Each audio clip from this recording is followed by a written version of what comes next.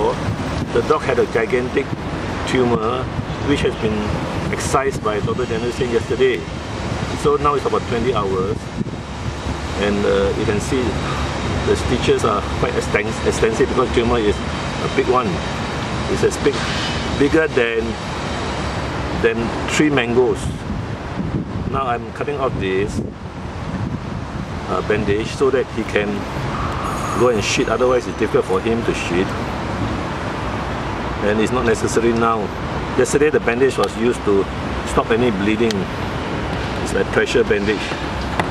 But now the bleeding has stopped. So I will just cut out the bandage to let the dog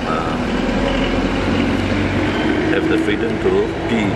But the purpose of closing both legs is to stop the dog from moving too much.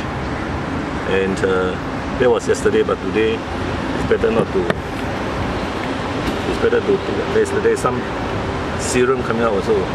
So that was the purpose of bandaging. But it's best not to put too long, bandage too long, as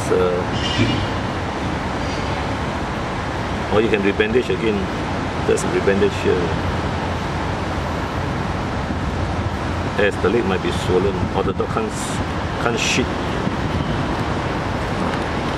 So there's still serum flowing out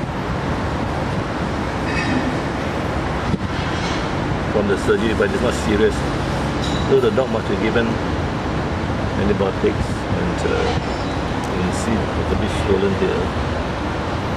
Now I will bandage it, and then you can stop the